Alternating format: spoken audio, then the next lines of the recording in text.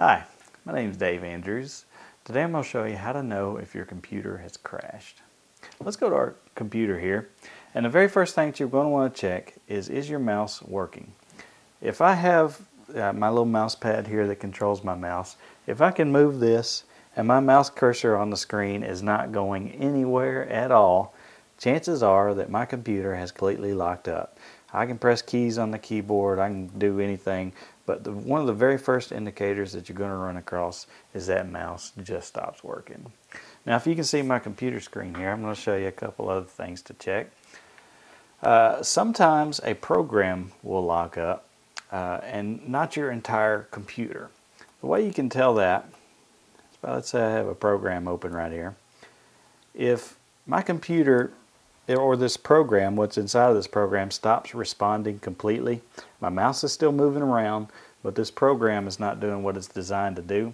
If I can just click this little X up here, and I'm going to go ahead and click it, as you can see that program went away normally. If by chance that program stayed up on the screen even after I clicked the X, chances are just that program has crashed and not my entire computer. Eventually, if you keep clicking the X, the title of that program will change to not responding, and Windows will pop up asking you if you want to kill the program. It's usually going to be a program that crashes as opposed to your entire computer. Now the next thing you can do is check to see if there's another process on your computer that's hogging up the CPU or the processor and making it seem like it is locked up. The way you can check that is to right click on your taskbar down here. We're going to pull up the Task Manager. Now click on the Processes tab, and there's a CPU area in here as well as an image area, image name. This image name tells you the name of a program that's running, and the CPU tells you how much processing power it's using percentage wise. Like this program right here is using 5% of my processor. I can sort by CPU.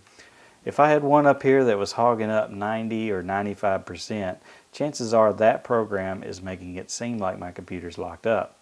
Now that excludes the system process. You'll see one that's called system idle process. That one is supposed to be real high.